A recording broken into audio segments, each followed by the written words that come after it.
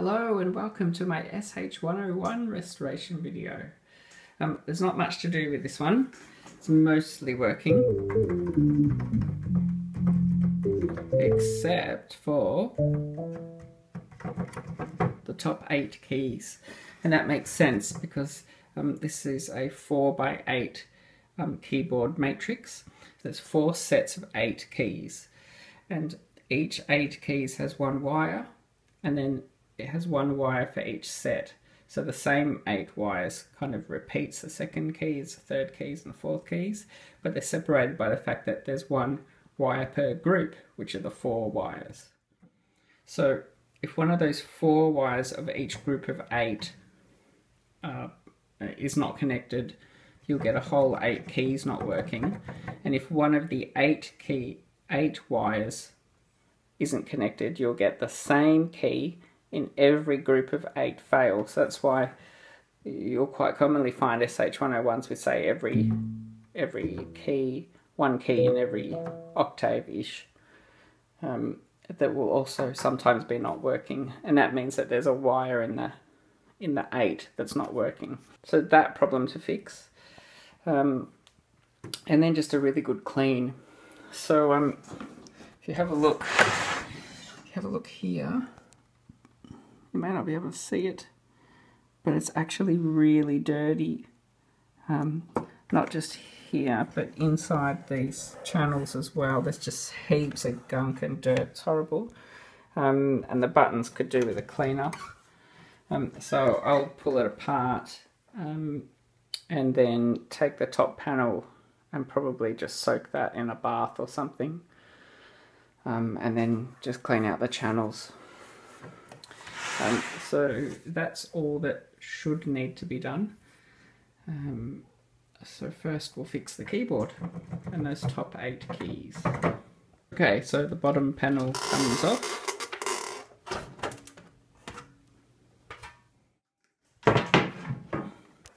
And then we just take the key bed out. So there's 3 screws here. So 1, 2, 3, and there's a screw here and a screw here. Okay, so once you've taken out the screws, the keyboard lifts up from the back and you pull towards the back and then up, comes out like that.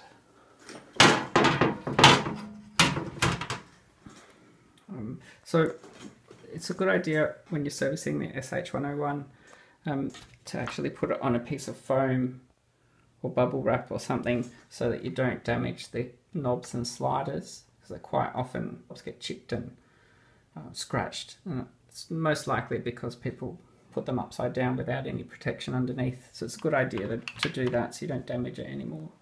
Then you remove these springs. So you just use needle nose pliers.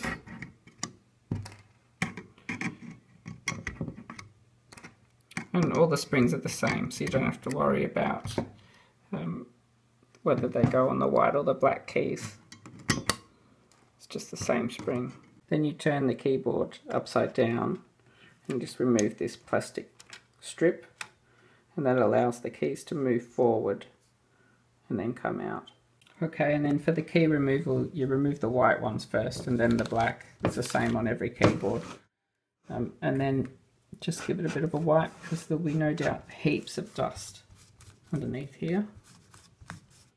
It's probably the worst thing about this keyboard. The circuit is exposed because whatever falls down the keys ends up on the circuit board, and that's why you end up with so many problems. Okay, so if we look on the other side, here are the connectors for our 4x8 matrix. So we've got a connector with 4 pins at the top here, and the connector with 8 pins here. So if we've got an entire 8 keys that are out, it has to be one of these 4. So one of the 4 banks of 8 keys. So one of the wires that's connected to this plug. So if we turn it over, we can see where that connector is. Just get a bit more light here. Okay, so we can see where that connector is. There's our 4 wires. Somewhere along the line, these 4 are not connecting, so it's just a bit of dirt there. But if we look under here,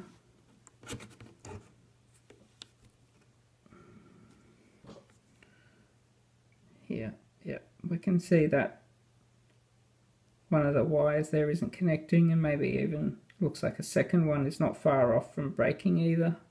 So that's where our fault is.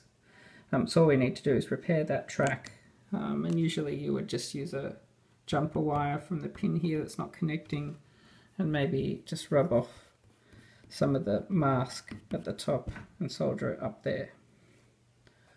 So I'll do that now. So all I ended up doing was cutting a leg off a resistor and soldering it directly on top of the track. So I just removed a bit of the solder mask to expose the copper, and then just used that as a pad to put the leg of the resistor on. And it connects fine now. So I can put it back together and test it. Okay, so to clean the top panel really well, I'm going to have to remove all the circuit boards so that I don't get them wet. So it'll just be a matter of undoing all the screws. There's a set of screws on the top board, and then a set of screws underneath on the bottom board, and then there's this switchboard here. And the boards at the back, they just pull out. Okay, so now all the screws are removed, so it's just a matter of pulling the boards out. So the back ones slide out. And you've got modulation section and the 2 main boards and the key switch. So I'm just going to remove, just put everything behind it. And these tabs for the battery clip should just slide out. Although you might need to use some pliers because they can be, oh, that one was easy, but sometimes they can be quite stuck. Yeah, this one was a bit more difficult. Alright, so that's it, it's all out. Okay, so the only thing that's left on this top cover is this rubber backing for the sliders, which stops the dust from getting in. Now that's glued every so often to the front panel, so I'm not going to remove that because I'll have to glue it back in, but that's okay, it's just rubber and it won't care about the water while we're cleaning, so I'll just leave it in. Okay, so the SH-101 top panel is plastic, so that means we can't use any solvents at all. It's only soap and water for this one. So we've got lots of bubbles here ready to go. A toothbrush which we'll gently use for the channels. We can't use this too forcefully because this is made of plastic and the panel's made of plastic. So with both the same material, there's a chance that it will scratch, so we've got to be really careful. So I'll use a cloth whenever I can, and I might even use a thinner cloth for the channels if I think it looks like I'm going to scratch, but we'll see how we go. So we're going to start with the water.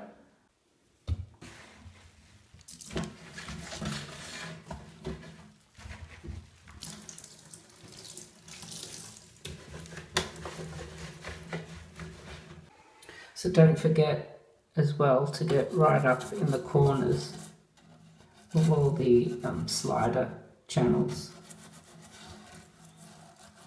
It's generally in the corners, that's where all the dirt collects. These other channels seem to clean pretty well with just the cloth, but it's just in the corners of these ones that it's a bit more difficult. Once you finish, just give it a quick rinse, make sure all the soap is off, and then a quick dry. We'll probably need to leave it dry for an hour or so to make sure all the water is removed from where that rubber panel sits underneath. Just make sure there's no water left when we put the electronics back in. And don't forget to use a toothbrush on the notches in the knobs and sliders because they build up with a lot of dirt, and when you clean them they brighten up quite a bit. They look much better.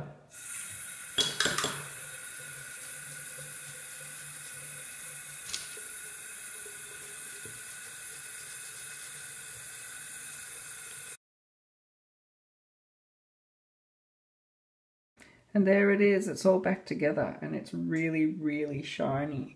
In fact, it's come up really well, especially the white. So much whiter than before, and the grey almost looks like a lighter grey.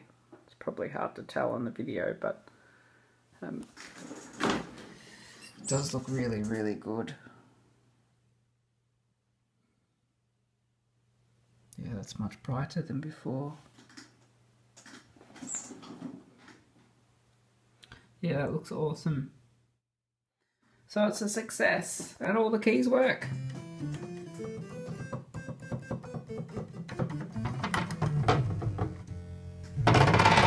Excellent. So it's done. So thanks for watching, and there's plenty more synths to come. I've got some big analog polys to do next. Some of them are in quite bad condition, so they'll be really fun. So there you go. Thanks.